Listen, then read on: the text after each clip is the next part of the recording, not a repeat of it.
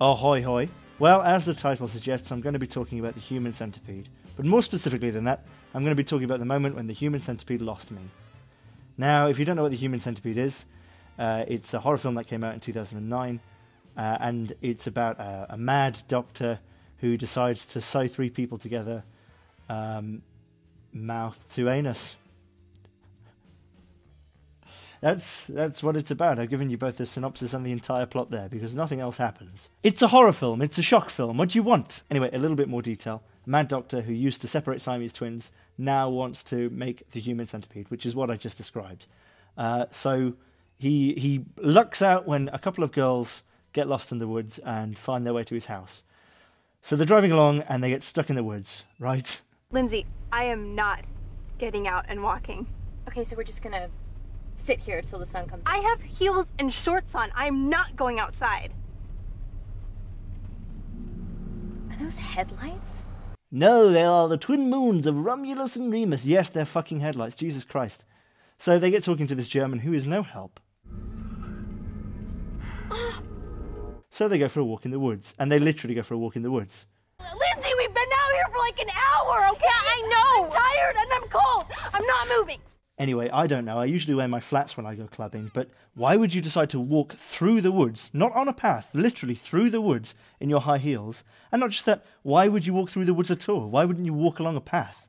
Houses are usually on paths, if that's what you're looking for. Oh my god, is that a house?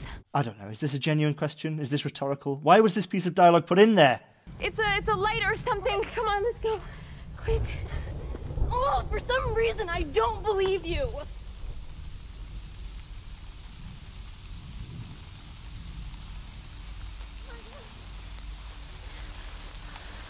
Oh, thank God. Come on, okay.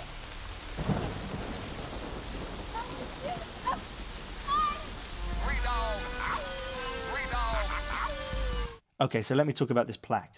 At the very beginning of the movie, we see this creepy doctor who they're about to meet, looking at photos of his three Rottweilers, who he has sewn together, and he's saying, "Oh, my beloved three dog," because it's dead, because you're not meant to sew things together. And obviously this plaque is where it's buried, right? So he's sewn three dogs together, mouth to ass, which I imagine is much more difficult with dogs than humans anyway.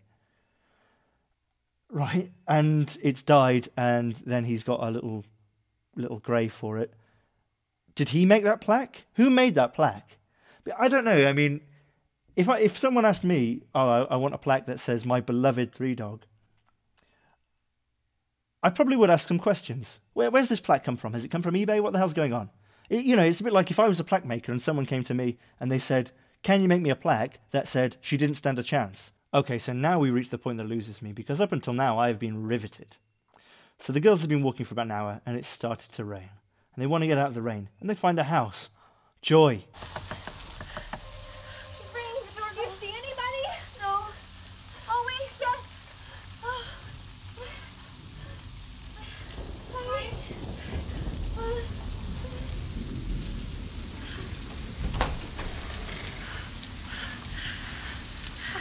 Hi. We got a flat tire. Can we come in? Can we use your phone so we can call the car company service? Are you alone? Yes, we're alone.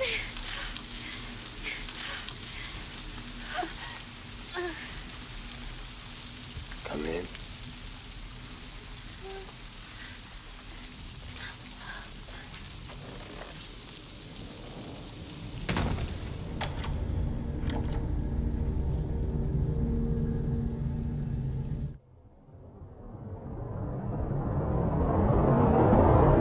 The stare alone.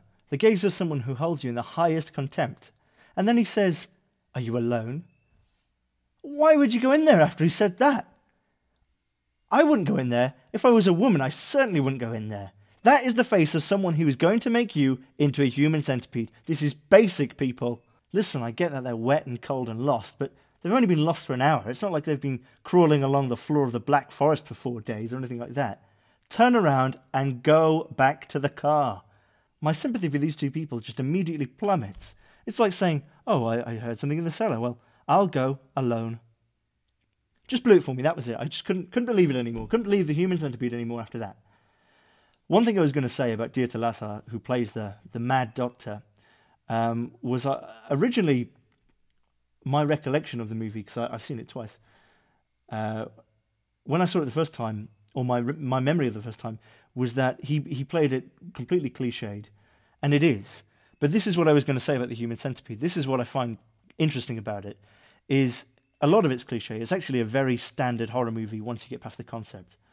And it isn't particularly graphic compared to other stuff. I wouldn't call it torture porn. It's not like Saw or anything like that. It's quite conventional. And I think it's very self-aware.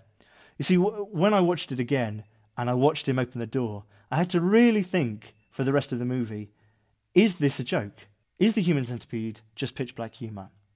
And I guess the answer to that is, I don't know, but I don't think it is. I think it's completely earnest. And you know, when I first started to research the human centipede and read reviews and things that were written about it when it first came out, I found a lot of people said it was horrific and terrible, and it was disgusting, and it was the most terrifying thing, the most terrifying concept ever.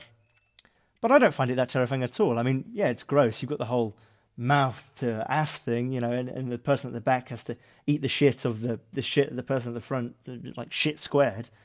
But that's it. I mean, you know, it's just like Saw, like, oh, you have to cut your hand off to be free. It's a nasty concept, but that's it. If you look at John Malkovich, where the idea is that you could live inside somebody else's mind, watch everything that they do, see through their eyes, but be unable to control them or influence them at all, just be trapped inside them, that's much more terrifying. But you know what, for all that I've said, it's quite entertaining. I mean, once the human centipede gets sewn together, that's kind of it. I mean, he literally just tries to teach it to fetch him a paper. I mean, the real problem is why has this guy made this? What a stupid thing to make, really. He's got his human centipede and then he just kind of has it. It's like someone who wants a puppy. You know, you've got the puppy now, what do you want to do with it? It's just going to fucking shit everywhere, isn't it? So there you have it. That's the moment that lost me in the human centipede, or would have lost me had I been so inclined to switch it off. But I just wanted to share with you some other moments which brought a smile to my face. So check out the doctor's coat.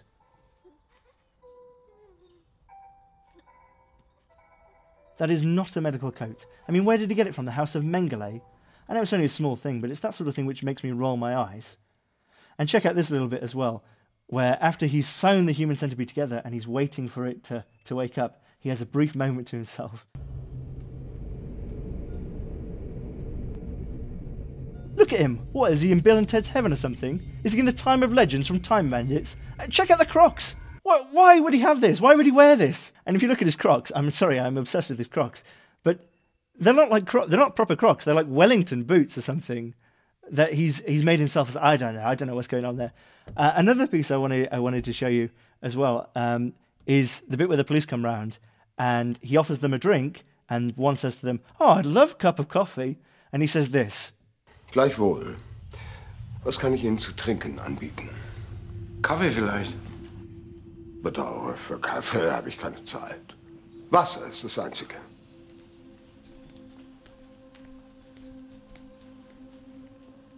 Oh yeah, coffee, you know. It's usually drunk by people who are just layabouts, who can't be bothered to do anything. They just drink it to relax and chill out, you know.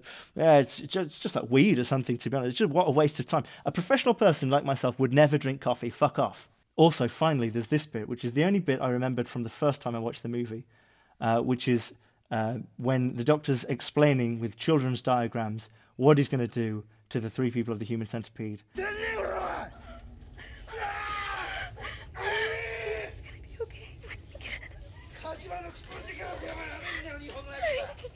Don't you know that we British can do some serious drinking when faced with a 10:30 closing time? I mean, come on. He might as well have said, "Fuck you, Gojira!" So that's all I'm going to say about the human centipede.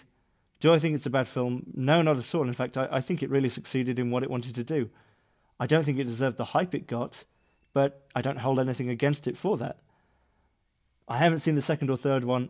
I'm going to watch them now, and I will probably do a blog about them.